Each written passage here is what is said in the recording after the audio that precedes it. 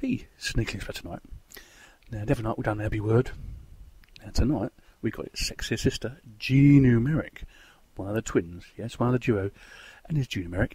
Gnumeric is a spreadsheet program, as you can see, super quick, super fast, super light, super small, but gets the job done just as you need it to. So it looks like any other, really, isn't it? So anyway, we'll come back to that in a bit. We're going to go to their website. It's quite basic, but you don't need anything else, do you, really, when you think about it? Part of the GNOME desktop environment, OpenM3, open source, handles loads of stuff, and there's even a report here praising Gnumeric better than Excel. Sorry, no.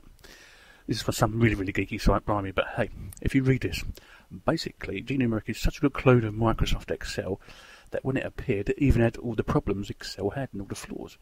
But Gnumeric fixed them, so they're now saying use Gnumeric rather than Excel. So there you go, Microsoft. What do you think of that? Not good for you, good for us.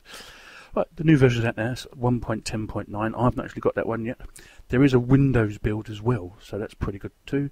Over on the left-hand side, there's loads and loads of stuff for you to look at, even a user manual, tutorials, lots and lots and lots of stuff. And look, Abiwords there as well. The old sis. Oh, yeah.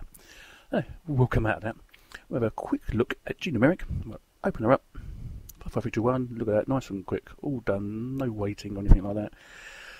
I'll go to File, just run it through it really quickly with you because, you know, you should have known how to use it anyway, any spreadsheet program. Usual stuff in there, history, edit, parentheses, recalculate. We'll go along down to preferences. You can do your copy and paste stuff, just what you really need to do for the program to make it yours. Different views, zoom, full screen, insert, hyperlinks, comments, etc. Formatting, what cells you want, how many columns, how many rows, auto format. Got your plugin simulations, statistical analysis, and some stuff here that I'm not even going to go into, really. No. Plenty of stuff here as well, so it's all as it should be. I love it. So you don't need the bloaties, really, do you? Just you get away with Gnumeric, no problem at all. So that's just about it. It's pretty cool.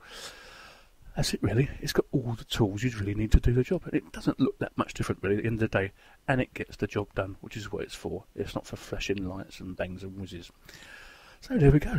So next time you want to do your spreadsheets, don't go for the bloaty twins from OpenOffice or Microsoft. Go for the skinny twins, Gnumeric and Abiword. What more can I say? Linux wins again, hands down. Sneaky Linux going out. See you later.